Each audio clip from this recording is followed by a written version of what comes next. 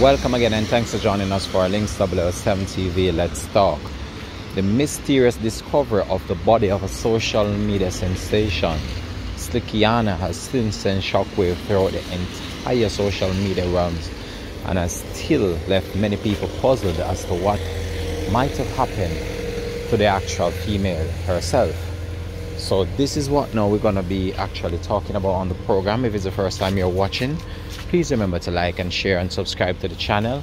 Click the notification bell and click on all, so you're always updated with our latest report. We'll be right back after this short break.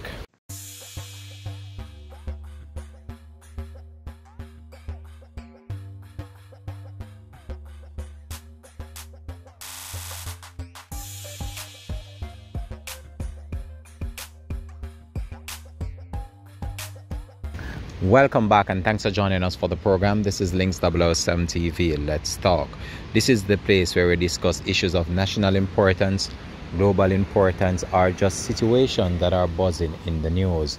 So the mysterious disappearance and then discovery of the body of Slickianna Towsend has since sent shockwave through the entire social media realm and still left her family puzzled and friends as to why someone would want to take the life of such a beautiful and wonderful female. So the police listed an individual as a person of interest in the disappearance of the female. Rashawn Patterson is the man that the police want to talk to in relation to the case. So he was listed as a person of interest, not as a suspect, so he's not an individual that is wanted. However, the police believe that he can share some very vital information as to what might have happened to the female, considering the fact that he would have been the last individual that was seen with the female when she was in Montego Bay.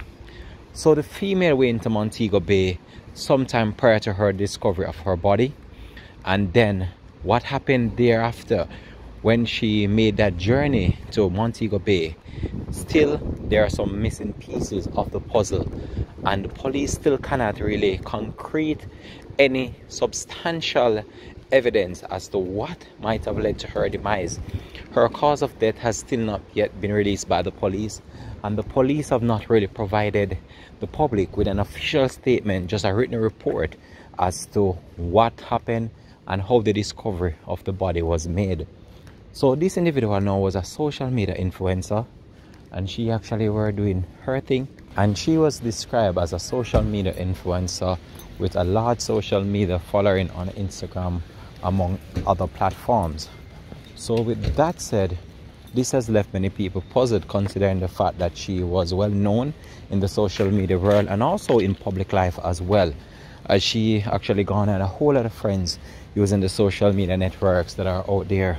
So it's very unfortunate to see what happened to her, and the family right now is left in total awe and disbelief based on the fact that just a few weeks ago she would have been alive, and now the female is actually deceased with no real substantial claim as to what might have happened to her.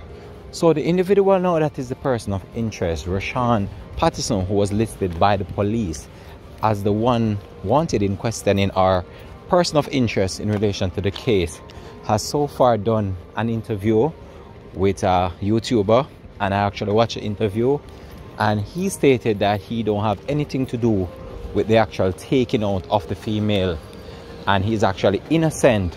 However, he listed someone else that the police should talk to, so we're not sure whether or not the police will follow up on those information that was given by him. However, he stated in his interview that he was meeting Slickianna for the very first time, and that this would have been the first occasion that they actually saw each other face to face. However, he stated that they have spoken on social media platform and might be even exchanged text messages and so, but this was actually the first time they actually came into contact with each other. Now, if that is actually so, then it's very alarming to see that the first time you met an individual, then the individual turn up deceased. That's a bit strange, but not pointing any fingers, because I don't really want to speculate on the case itself, because it's still an ongoing investigation and the police still have not provided any concrete details as to what they believe might have happened. So I don't really want to draw any type of conclusion in order to bring the case into disrepute or actually to deter investigators from the actual case itself. So we just have to just continue watching and see what really will happen in the case, because it's still early days yet and the police still can't even provide the least amount of evidence right now in order to substantiate what might have happened to the female. And this has left her family in total shock, because many people want to actually have an idea as to why her life was taken, and up to date no real evidence have been provided in relation to the case as to what might have happened to the actual female. So it's still early days, and we are just hoping that the police can put some level of closure to the incident, because this is one that the police actually need to step up their game at, because she is still one of those individuals that would have made a positive contribution to society.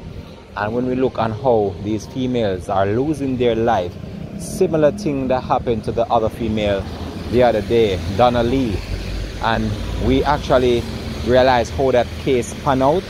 We actually saw that the police was actually the one that was actually a part of the whole entire plot in order to get rid of that female.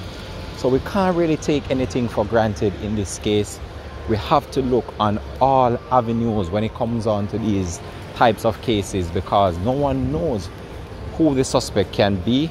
So we just have to just put those measures in place and just hope that the police can actually find some way and means of actually settling the actual case itself, because trust me, right now the social media world is just trying to put the pieces of the puzzles together, and it's actually hard because people did not really expect this to happen to the female, because she was so loved in the social media world. And the police theorized though that someone that she met might be the one behind the whole entire situation that took place with her. However, they can't really point their finger on a specific person to state that that one is the one that is actually the prime suspect. They have only so far listed a person of interest in relation to the case. So with that said, the police still have a whole lot of work to do, and we just have to just allow them to spend that quality time in order to carry out a thorough investigation. And I believe that the police will make some breakthrough within the case. I strongly believe that they will find some way and means of solving this case.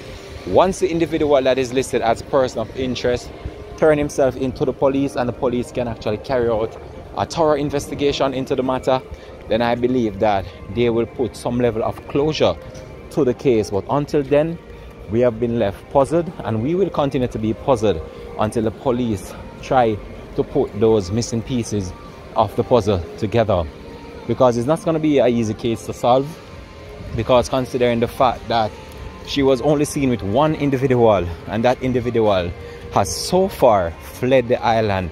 So it was confirmed by the individual himself on an interview, Rashawn Patterson, that he's not actually in Jamaica anymore. He actually fled the island. So people might be wondering why this individual would fled the island. So he stated that he fled the island based on security reasons, that he was getting a whole lot of threat and that he was in fear of his life. So that's the main reason why he fled. However, he did not state which country he was in or whether or not he left the country by legal means. However, I'm just assuming that he did not left the country by legal means, considering the fact that the police said that he was actually still in the country. So the police would have made checks at the airport to see whether a flight was booked under his name, and the police have not so far confirmed that. So I'm going to state that the police believe that he is actually in Jamaica. However, he is not. He has left the country, and he stated that he will return in order to be questioned by the police. Not sure when that will happen, so we just have to wait and see when that will actually happen. I'm actually passing some noise at the moment, so my audio might not be that clear, so I'm just going to give you a break right here and then I'll come back. So I've passed the knives right now.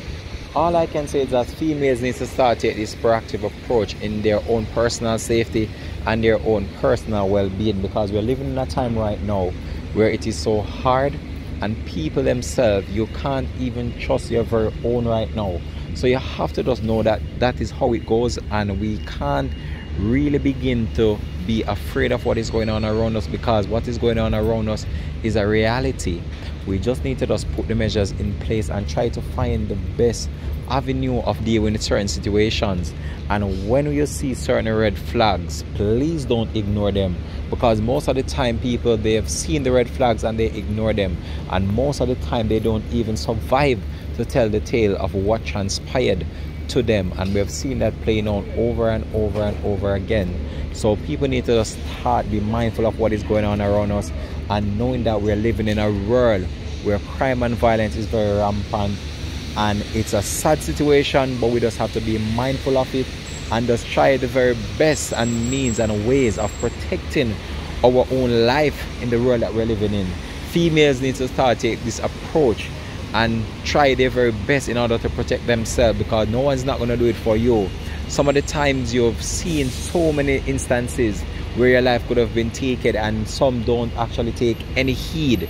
However, what happened to this female, Slickianna, I can tell you, it's a very sad and unfortunate situation, and I hope that the family does find the strength to cope, because I know that this is going to be a difficult one for them, and I hope that the family does find that courage in order to press on, because it's going to take them some time to get over this tragic killing of such a wonderful female.